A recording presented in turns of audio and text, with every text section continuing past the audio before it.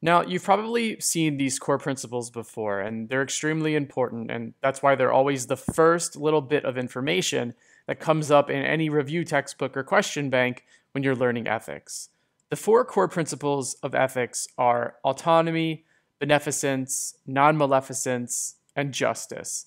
And we're going to go through each of these one at a time, and I'll use some examples of challenging scenarios or questions that you might see about these core principles. And if we can just pause for 1 second, as a bigger theme of ethics, what you'll notice is that the material itself isn't that hard to learn, right? There's very finite amount of information when it comes to learning ethics. But what's really challenging is applying those, the theory of ethics and what we should be doing to actual questions. Because oftentimes with ethical questions, there'll be a couple answers that sound really good and really convincing, and it will be very, very difficult to choose between them.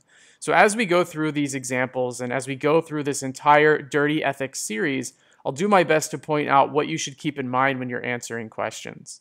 So let's get started with the four ethical principles. The first one is autonomy.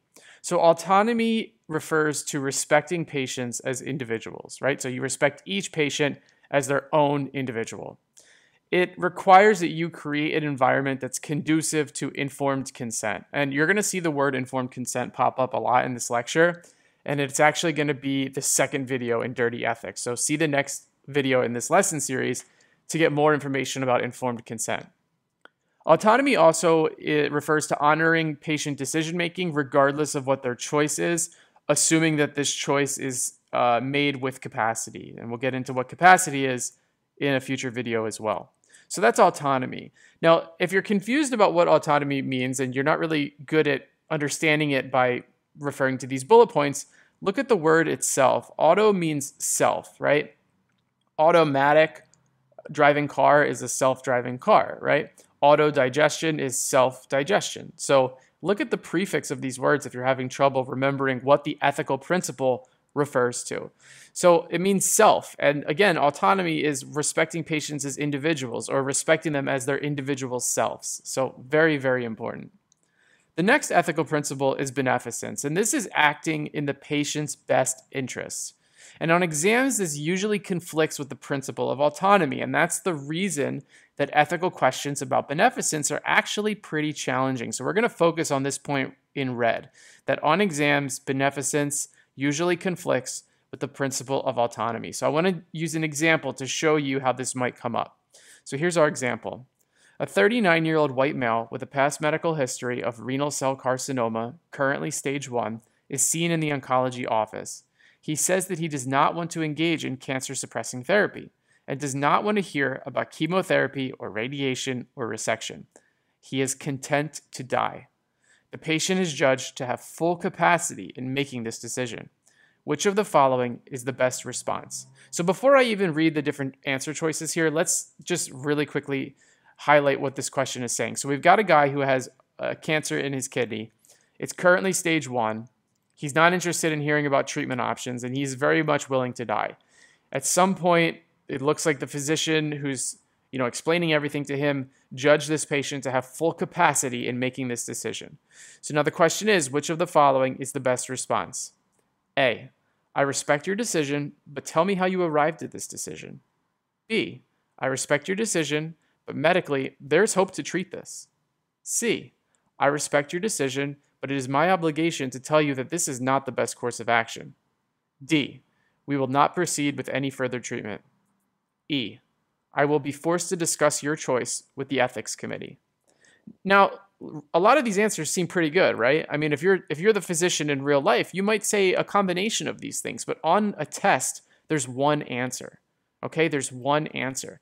Now, I know what a lot of you are leaning towards right now. You're probably leaning towards choice A, but this is not the correct answer because in the question, the patient was already judged to have full capacity. And we're going to get into capacity in a future video, but as one of the criteria of capacity, the patient has to explain to you in a seemingly logical and linear fashion how they arrived at their decision. So A would be redundant because they've already told you how they have arrived at that decision since you judged them to have capacity. So the correct answer here is actually C. And if you If you read C, it says, I respect your decision, but it's my obligation to tell you that this is not the best course of action. So obviously the question was hinting that this is stage 1, it's treatable, but the patient simply doesn't want to hear any treatment options. Okay, so you as the physician have the obligation to act in the patient's best interest, which is the principle of beneficence, in telling them that I respect your decision, right? You're respecting their autonomy, but it's your obligation to tell them that this is not the best course of action. So while you're respecting them because of the principle of autonomy and letting them act as a self, you also have to maintain the principle of beneficence and act in their best interest by telling them that this is not the best course of action. The reason that B is not the correct answer is because you never want to give somebody hope that something's going to be treated or cured. You can say that, you can cite data and say what the treatment outcomes are and what the prognosis is, but a general statement such as, but medically there's hope to treat this, general statements like that are never going to be the right answer on ethics questions. So avoid those generalities. D, we will not proceed with any further treatment. Technically, that's right because the patient has capacity and you're going to respect their decision because you're going to respect their autonomy, but you have to throw in this little qualifier that it's your obligation to tell them that it's not the best course of action, because if you just say, we will not proceed with any further treatment, then you're kind of like lacking beneficence a little bit, because you're not acting in the patient's best interest if you don't tell them that this is not the best course of action. You have that obligation. And then E, I will be forced to discuss your choice with the ethics committee. Anytime you see ethics committee, it's probably not the right answer. It's only the right answer in one very unique case, which we'll get into in a future video. But again, the gist of this question is that oftentimes beneficence, which is acting in the patient's best interest, is going to be at odds with autonomy, where you're allowing the patient to make their own decisions, because oftentimes they're going to make decisions that are not in their best interest. So again, the only point of this question was to show you that beneficence and autonomy are oftentimes on exams going to be at odds with one another. The next ethical principle is non-maleficence. Non-maleficence refers to the do no harm thing, the oath that you swore in medical school, do no harm. Non-maleficence requires careful consideration of risks versus benefits. It demands informed consent be given to a patient if a risky procedure is attempted. Now, let's look at the word, right? Non means no, and maleficence means like evil or bad or, terrible. So non-maleficence literally means no bad. So this is do no harm or do no bad. Let's look at a practice question that's going to highlight what non-maleficence is oftentimes juggled against. So here's our example. A 56-year-old Hispanic female is found to have elevated LFTs on routine screening. She is recommended to undergo a liver biopsy. As part of the informed consent process, she has explained all of the pertinent information. The explanation of risks versus benefits in this situation is carefully balancing which ethical principles? A, non-maleficence versus autonomy. B, non-maleficence versus beneficence. C, non-maleficence versus justice. D, non-maleficence versus both beneficence and autonomy. Or E, non-maleficence versus both beneficence and justice. So the answer here is B. It's non-maleficence versus beneficence. So here's what's going on. Non-maleficence means do no harm. So whenever you're going to do some risky procedure or some invasive test, you have to weigh the risks versus benefits, right? The risk of doing harm against the benefit of that treatment or that invasive procedure doing something beneficial for the patient. So acting in the patient's best interest and allowing them to confer benefits is beneficence.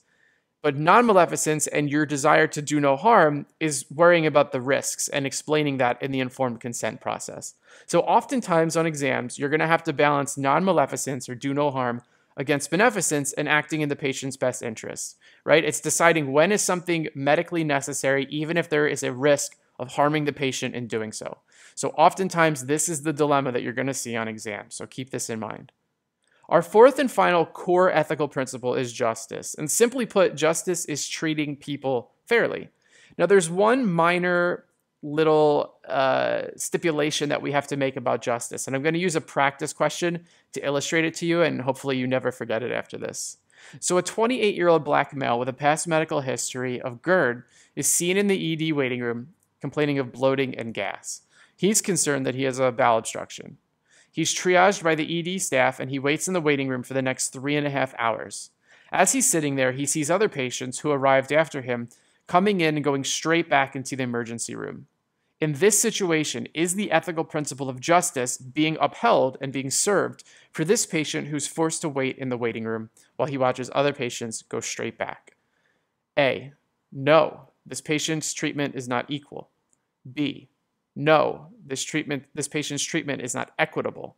C, yes, triage is an exception to justice. D, yes, this patient's treatment is equal. E, yes, this patient's treatment is equitable. So obviously, as you can see here, I'm being a little nitpicky, but I want to use this to illustrate a very important point. So the answer here is E. Yes, justice is being served, and the reason that it's being served is that this patient's treatment is equitable. So justice requires equitable treatment, not equal treatment. So equitable means like you're offered the same thing under the law, right? You're offered the same opportunity within the constraints of the medical legal system. So when triage is the situation, it's the hospital's duty to take patients back to the emergency department that have more acute complaints, right? Chest pain, ruling out MIs, pneumothorax, things that are acutely life-threatening. And in that triage process, everybody has equitable treatment because when this gentleman came into the room, he was also triaged and he was given that equitable treatment. And if it was something theoretically that was life-threatening, he would have been taken right back. But he didn't because he's got to sit and wait for a bed because those beds that are open have to go to the acutely life-threatening situations. Now, this is called equitable treatment because it's equitable under the medical legal system. It doesn't necessarily have to be equal because in this case, it's not, in this situation, it's not equal, right? He didn't go back, but the other patient did. So that is not equal. That is unequal. But justice doesn't require equality. It requires equitability. And C is not correct because triage is not an exception to justice. Justice is still being served here. They're still treating people equitably. So justice requires equitable treatment, not equal treatment. Very, very important to understand that distinction. So that is the end of the first lesson in Dirty Ethics. As a quick summary, we went over the 4 core ethical principles, including autonomy, beneficence, non-maleficence, and justice. We used some practice questions as we went through to illustrate some high-yield principles, and see the rest of this lecture series for more information about ethics.